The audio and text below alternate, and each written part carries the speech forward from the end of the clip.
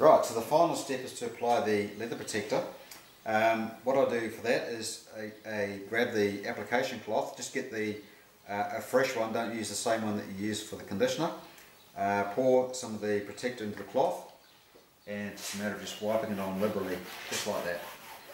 It's almost like wiping on water. And what this will do, it puts a film of wax over the surface of the leather, which makes it feel warm and buttery, and it will also seal in the conditioner and stop the natural oils from escaping. So there you have it, and we'll let that dry and give you a look at that when it's all dried out.